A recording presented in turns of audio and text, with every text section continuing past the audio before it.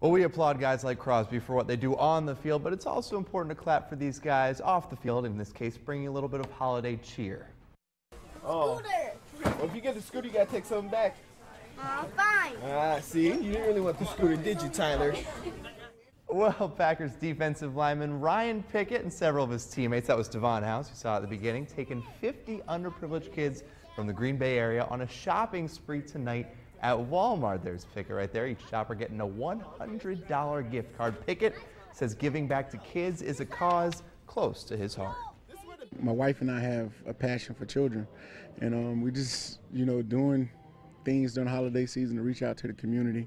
And we just felt like this was a big need, and we just have a lot of joy in doing this. Pickett is just the Santa Claus of Green Bay.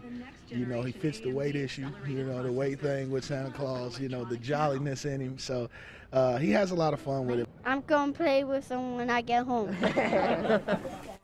As you should, young man. Pickett says he hopes this will be an event he can host every year.